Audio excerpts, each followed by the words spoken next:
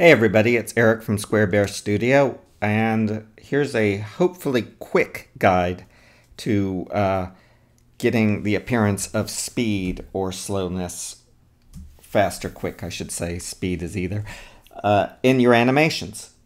And so the rule of speed in animation is that time divided by distance equals speed. The amount of time it takes something to move from point A to point B will determine its speed. So let's see that in action. I'm just going to come out 1 second to frame 24, and I'm going to move our little friend the green ball to the other side of the screen, and I'm going to click play. So, reasonably fast. What if we wanted that to go twice as fast? Well, there's two ways. One, we could move it twice as far, but it would be going out of the screen that we can see here. Let's make it go twice as fast by cutting the number of frames it takes to get to the other side of the screen in half. So we're at 24, 24 divided by 2, 12, bring that to 12. And now, that is way faster. Let's say we wanted it to go a quarter of a second. I'll just move those to 6. Look how fast that is. So that is time divided by distance equals speed. Let me come out and show you slow, just so you get it.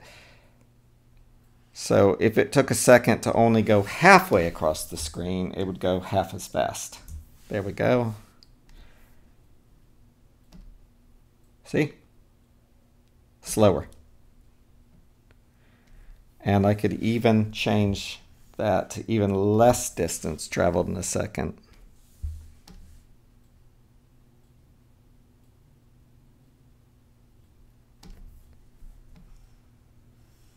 There we go. So that's how you achieve the illusion of speed in animation. It's the amount of time it takes and the distance the object travels equals how fast it appears to be going.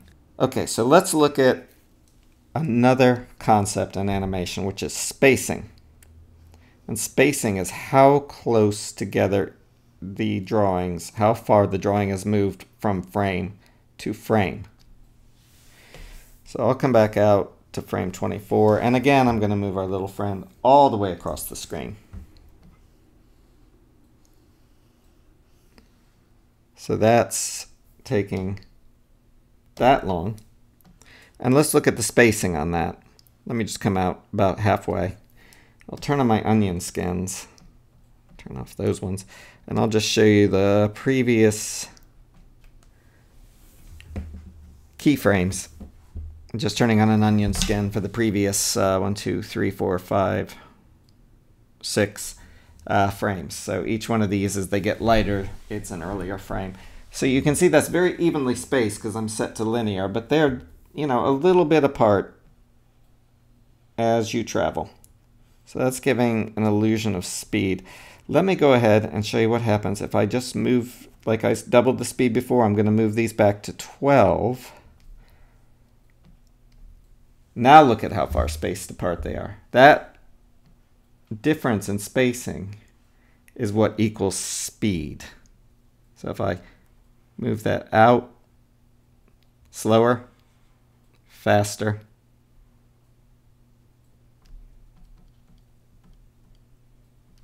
really fast,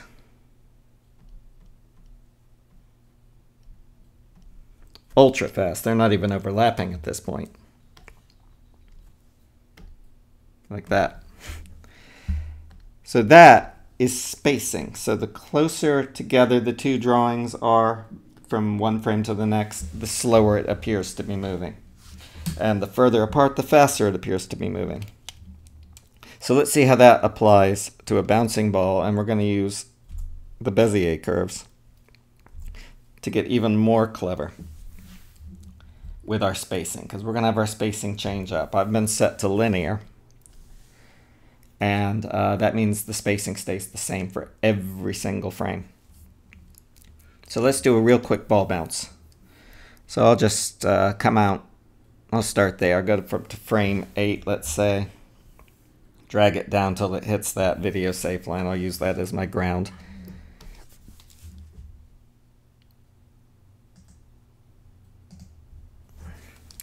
Keep that on linear. And that took 8 to go out, so it won't take 8 to go back up because it's only going about half the way. I'm on frame 8. Let's say 6, so I'll come out to 14. I'll bring it back up about halfway that it traveled. And then I'll come about 6 more out to 20 and drop it again. And you really do want this high point and the bounce to be dead center between the two ball strikes. It gives you a nice even feel. Now the problem is right now this is all in linear, or it will be in a second. There. And I'm just going to go ahead and set a keyframe on 1. It hasn't moved. So now it's bouncing. It's bouncing really badly. It's totally linear. It is just got no life to it and no reality either. As the ball bounces, it speeds as it approaches the ground, speeds up, but starts to slow as gravity grabs it. So when it gets as high as it can, it's slowed down because the gravity is dragging it. And so it starts slow and then picks up speed until it hits again, and from there it would bounce up again. So let's make this look more like a real ball using Bezier. So I'm going to select those 4 frames. I'm going to right click and switch them to Bezier.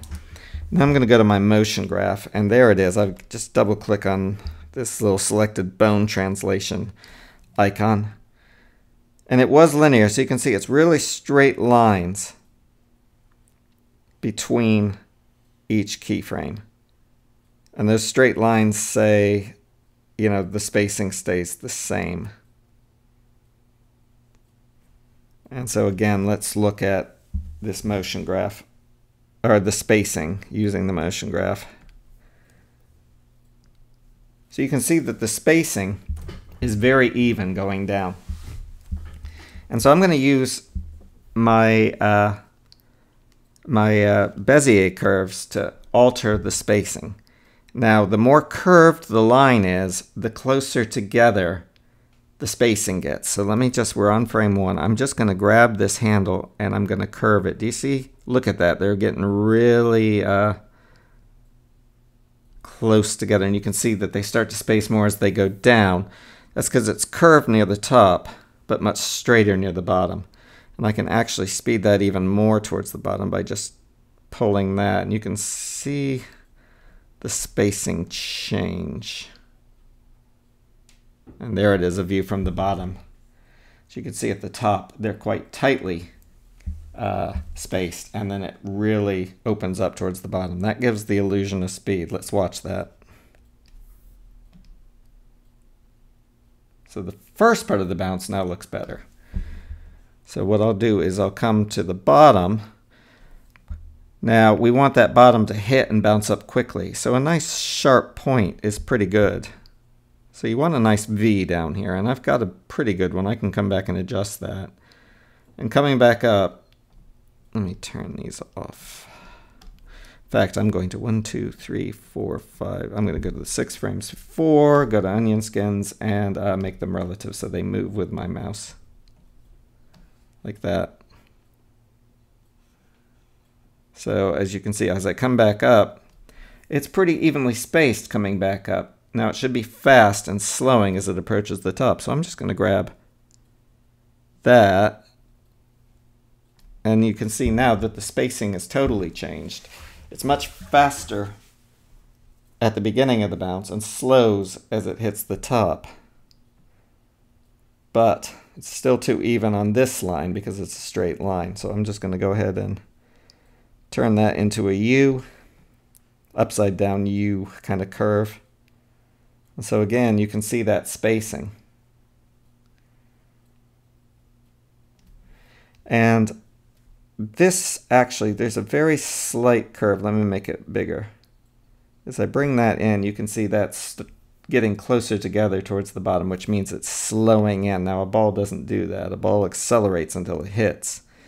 So I actually need to make that kind of straighter, pointing out. And now I've got a really slow out, and then the spacing really picks up towards the final hit. So let me turn off that. And that's a much better bounce. And that's how spacing can give you that. And that's how you can use the motion graph with Bezier curves to get a really good visual of how your spacing is looking. So the more curved the line is, the more curved an area is, the slower it moves, and the more straight it is, or up and down, the faster it's moving. So I hope you found that helpful. Feel free to ask questions, and thanks for listening.